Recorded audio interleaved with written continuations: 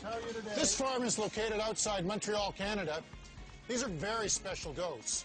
Within their genetic makeup is one spider silk gene.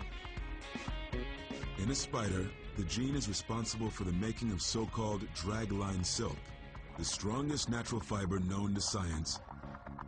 Dragline is the silk favored for the radii of the web and to suspend from. It's a spider's lifeline. How do you get the gene into the goat? You start with the embryo, or fertilized egg. What we do is we take a very fine glass pipette and we add just a few copies of the gene into this fertilized goat egg.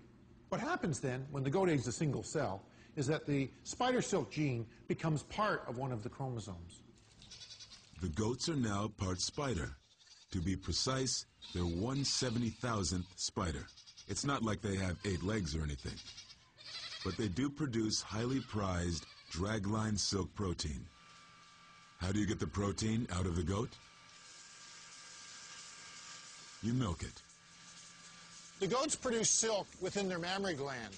Inside their mammary gland is a single spider silk gene, and the goat's genetic information, having this added gene, allows them to produce silk protein in their milk. Refined out of the milk, the protein yields a syrupy material called spindo.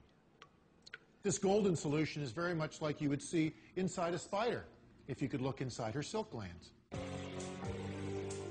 Then comes the real challenge, making a super strong fiber out of spindo.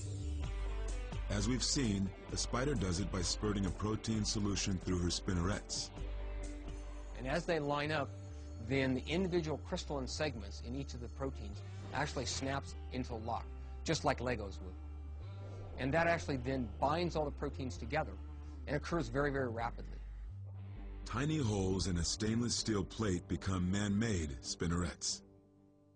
This mimics or biomimics what is happening in the spider.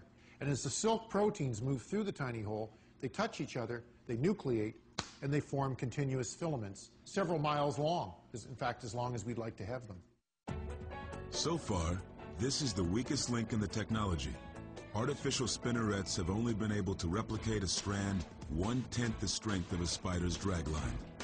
The 8-legged web slingers have the advantage, for now.